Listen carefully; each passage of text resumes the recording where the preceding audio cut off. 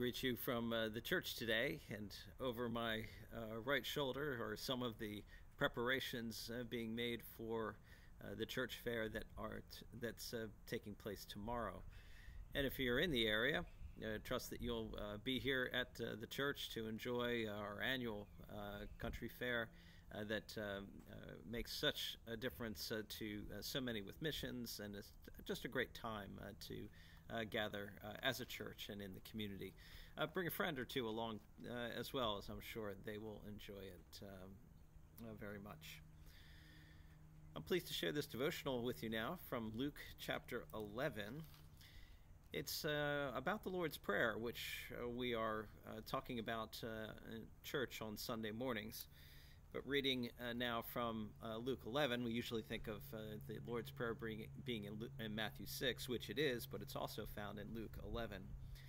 And it reads like this. One day Jesus was praying in a certain place.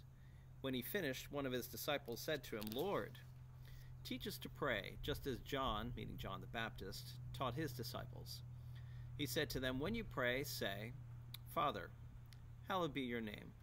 Your kingdom come. Give us each day our daily bread. Forgive us our sins as we also forgive everyone who sins against us. And lead us not into temptation.'" My guess is you'll recognize this very much like the Lord's Prayer that we pray each Sunday here at the church, although it's a little bit more condensed in some places. Instead of saying, "Thy kingdom come, thy will be done," it's just "Thy kingdom come," although some manuscripts of Luke include "Thy will be done." And there are other places too which we expect would round out the prayer a little bit more like the one that we pray regularly at the church.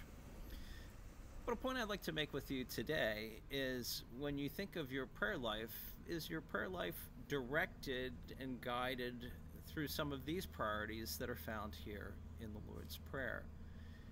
I find this to be rather challenging. The things that we usually come to the Lord in prayer on are maybe the needs that we have, or the needs that our family members have and our friends have. And indeed, these are important, and I don't wish to underestimate that at all. But I would like to raise some of the priorities that Jesus does talk about in the Lord's Prayer that can be a help for us. Your kingdom come.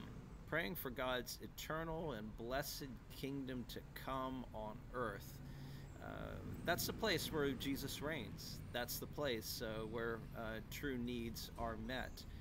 How frequent is that a part of our prayers? Or, "Forgive us our sins, for we also forgive everyone who sins against us." How about the importance of praying for forgiveness for others, and recognizing the need for us to be forgiven as well? And then, "Lead us not into temptation." That is something that's a part of Jesus' prayer. I hope that's also a part of our prayers too, that we would seek to be more God-honoring, and that as we pray, that He would be ever more present in our lives.